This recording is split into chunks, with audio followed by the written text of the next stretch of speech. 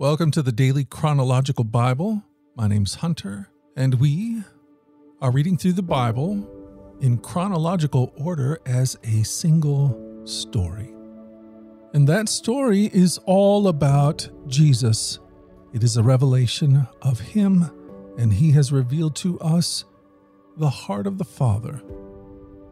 Today, November the 13th, we are reading portions of Acts chapter 14 and Galatians chapters 1 through 3. We're reading from the New Living Translation. This is the word of the Lord. Acts chapter 14. After preaching the good news in Derbe and making many disciples, Paul and Barnabas returned to Lystra, Iconium, and Antioch of Pisidia, where they strengthened the believers. They encouraged them to continue in the faith, reminding them that we must suffer many hardships to enter the kingdom of God. Paul and Barnabas also appointed elders in every church. With prayer and fasting, they turned the elders over to the care of the Lord, in whom they had put their trust. Then they traveled back from Pisidia to Pamphylia. They preached the word in Perga, then went down to Attalia. Finally, they returned by ship to Antioch of Syria, where their journey had begun. The believers there had entrusted them to the grace of God to do the work they had now completed. Upon arriving in Antioch, they called the church together and reported everything God had done through them and how He had opened the door of faith to the Gentiles too. And they stayed there with the believers for a long time. Galatians 1. This letter is from Paul, an apostle. I was not appointed by any group of people or any human authority, but by Jesus Christ Himself and by God the Father who raised Jesus from the dead. All the brothers and sisters here join me in sending this letter to the churches of Galatia. May God the Father and our Lord Jesus Christ give you grace and peace. Jesus gave His life for our sins, just as God our Father planned in order to rescue us from this evil world in which we live. All glory to God forever and ever. Amen. I am shocked that you are turning away so soon from God, who called you to Himself through the loving mercy of Christ. You are following a different way that pretends to be the good news, but it is not the good news at all. You are being fooled by those who deliberately twist the truth concerning Christ. Let God's curse fall on anyone, including us or even an angel from heaven, who preaches a different kind of good news than the one we preach to you. I say again what we've said before. If anyone preaches any other good news than the one you welcomed, let that person be cursed. Obviously, I'm not trying to win the approval of people, but of God. If pleasing people were my goal, I would not be Christ's servant. Dear brothers and sisters, I want you to understand that the gospel message I preach is not based on mere human reasoning. I received my message from no human source, and no one taught me. Instead, I received it by direct revelation from Jesus Christ. You know what I was like when I followed the Jewish religion, how I violently persecuted God's church. I did my best to destroy it. I was far ahead of my fellow Jews in my zeal for the traditions of my ancestors. But even before I was born, God chose me and called me by His marvelous grace. Then it pleased Him to reveal His Son to me so that I would proclaim the good news about Jesus to the Gentiles. When this happened, I did not rush out to consult with any human being, nor did I go up to Jerusalem to consult with those who were apostles before I was. Instead, I went away into Arabia, and later I returned to the city of Damascus. Then 3 years later, I went to Jerusalem to get to know Peter, and I stayed with him for 15 days. The only other apostle I met at that time was James, the Lord's brother. I declare before God that what I am writing to you is not a lie. After that visit, I went north into the province of Syria and Cilicia, and still the churches in Christ that are in Judea didn't know me personally. All they knew is that people were saying, "The one who used to persecute us is now preaching the very faith he tried to destroy." And they praised God because of me. Galatians 2. Then 14 years later, I went back to Jerusalem again, this time with Barnabas, and Titus came along too. I went there because God revealed to me that I should go. While I was there, I met privately with those considered to be leaders of the church and shared with them the message I had been preaching to the Gentiles. I wanted to make sure that we were in agreement, for fear that all my efforts had been wasted and I was running the race for nothing. And they supported me and did not even demand that my companion Titus be circumcised, though he was a Gentile. Even that question came up only because some of the so-called believers there, false ones really, who were secretly brought in, they sneaked in to spy on us and take away the freedom we have in Christ Jesus. They wanted to enslave us and force us to follow their Jewish regulations, but we refused to give in to them for a single moment. We wanted to preserve the truth of the gospel message for you. And the leaders of the church had nothing to add to what I was preaching. By the way, their reputation as great leaders made no difference to me, for God has no favorites. Instead, they saw that God had given me the responsibility of preaching the gospel to the Gentiles, just as he had given Peter the responsibility of preaching to the Jews. For the same God who worked through Peter as the apostle to the Jews also worked through me as the apostle to the Gentiles. In fact, James, Peter, and John, who were known as pillars of the church, recognized the gift God had given me, and they accepted Barnabas and me as their co-workers. They encouraged us to keep preaching to the Gentiles while they continued their work with the Jews. Their only suggestion was that we keep on helping the poor, to which I've always been eager to do. But when Peter came to Antioch, I had to oppose him to his face, for what he did was very wrong. When he first arrived, he ate with the Gentile believers who were not circumcised, but afterward, when some friends of James came, Peter wouldn't eat with the Gentiles anymore. He was afraid of criticism from these people who insisted on the necessity of circumcision. As a result, other Jewish believers followed Peter's hypocrisy, and even Barnabas was led astray by their hypocrisy.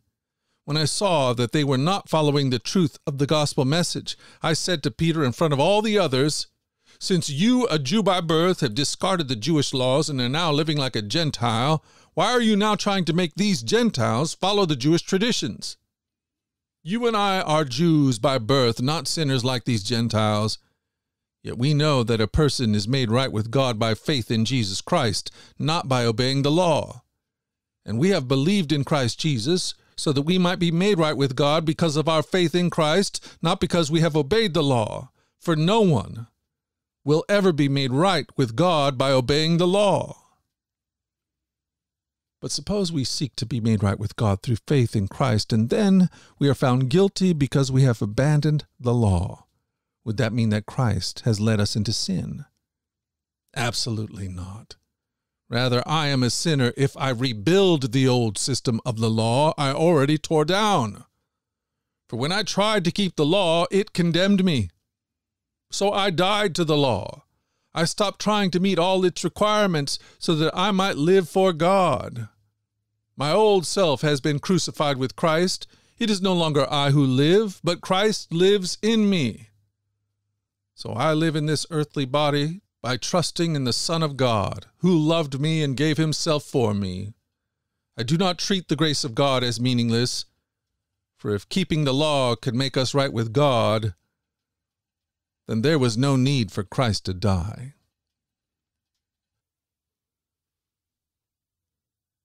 Galatians 3. O foolish Galatians, who has cast an evil spirit on you?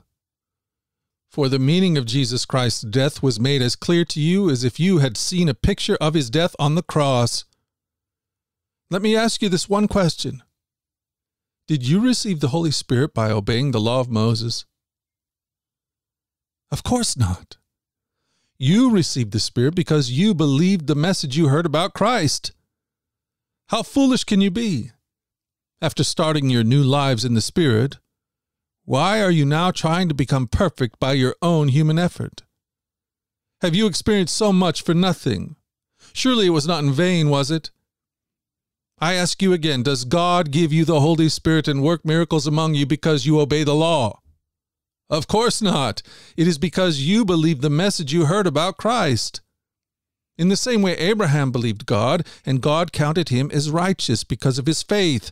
The real children of Abraham, then, are those who put their faith in God. What's more, the Scriptures look forward to this time when God would make the Gentiles right in his sight because of their faith. God proclaimed this good news to Abraham long ago when he said, "All nations will be blessed through you." So all who put their faith in Christ share the same blessing Abraham received because of his faith.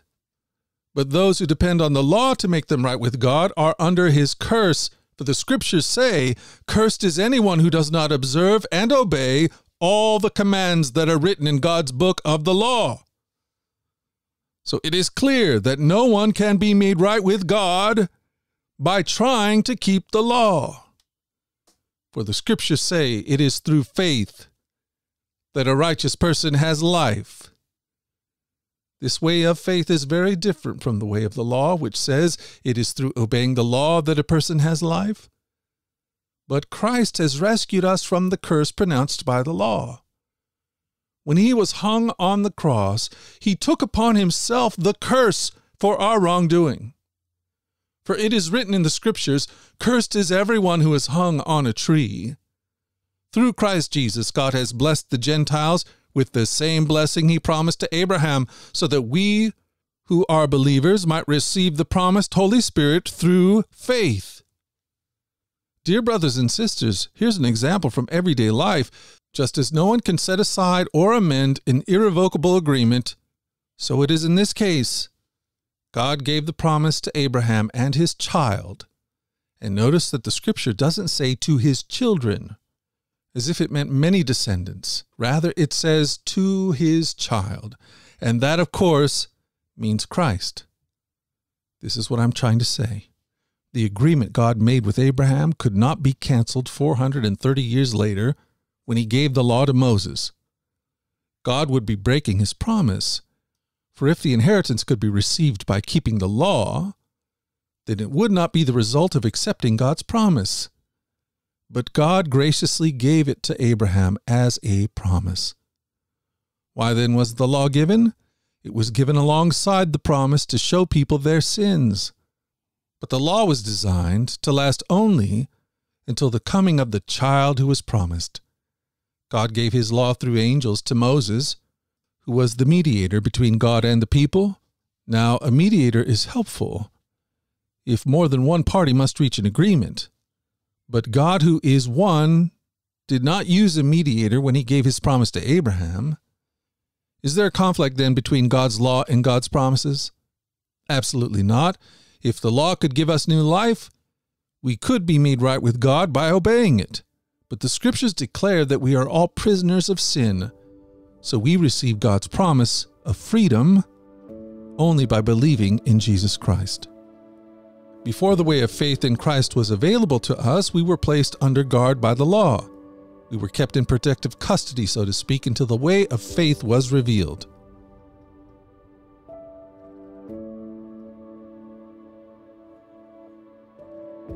Thank you for joining us at the Daily Chronological Bible. You can find the specifics of our reading plan in the one-year Chronological Bible published by Tyndale Press. And discover more about our other podcasts at dailyradiobible.com, where people from all around the world come to join us in this journey through the Scriptures, where we allow the Scriptures to point us to the God who is love, the God revealed to us fully in Jesus. Again, that website is dailyradiobible.com. Subscribe or follow wherever you get your podcasts.